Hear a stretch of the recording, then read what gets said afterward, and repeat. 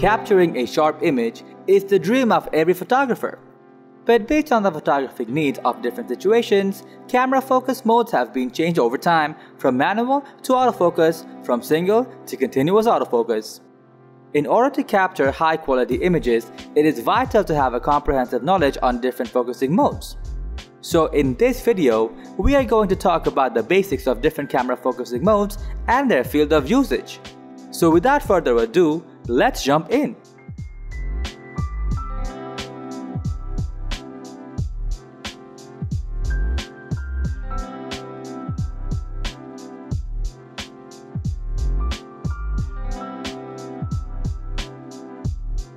Continuous autofocus is ideal for those situations where you are shooting a moving object.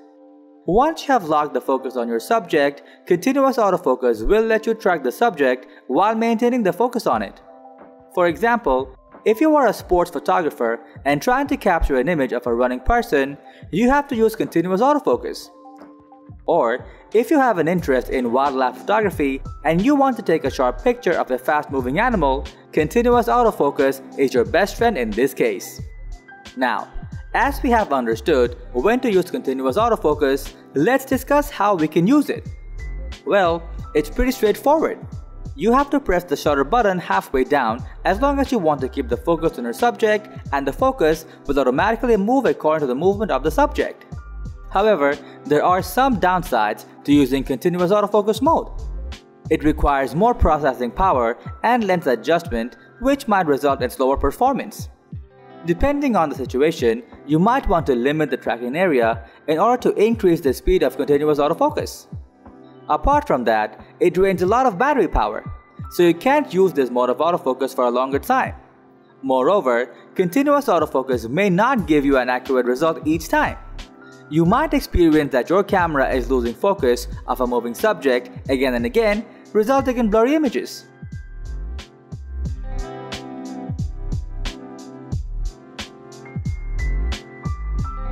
One of the simplest yet faster modes of camera autofocus is the single autofocus. When you are shooting in a situation where your subject is not moving, the single autofocus mode comes into play. As it is the most basic form of autofocus mode, it doesn't shift focus to compensate for moving objects. As for me, I use the single autofocus mode very frequently as I am a commercial product photographer, which means most of the things I photograph are static in nature. I also use this mode in macro product photography. Speaking of product photography, if you are looking for the best lenses for your product photography, check out the video link given in the I button.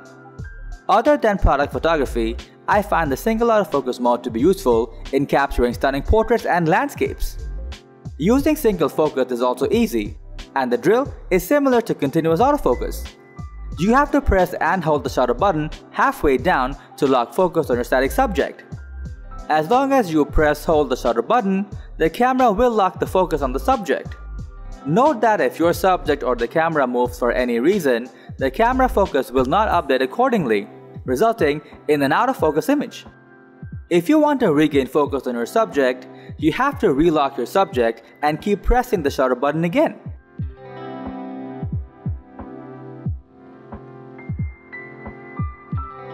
Manual focus is the oldest form of focus mode in photography. This mode is still in use because autofocus modes that are found in cameras are not built flawlessly, and thus you might end up focusing on the wrong subject. This is where manual focus comes in handy. Manual focus lets you override all the autofocus modes and manually focus your lens. Manual focus is heavily used in astrophotography. When you are capturing image of the Milky Way and other subjects in the night sky, you have to tweak the camera focus of your own, as autofocus might end up focusing on the wrong element. Another situation where all the autofocus modes suffer is low light situations. In that case, you might opt to use the manual autofocus for better results. Manual focus is also ideal when you are not happy with the autofocus modes and want to fine-tune the image further. This is often seen in macro product photography, where autofocus has done its job but you want more quality in your photo.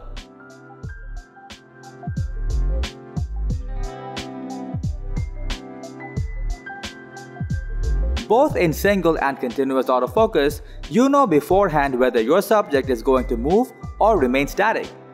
But there are situations where you may not be able to predict the movement of your subject.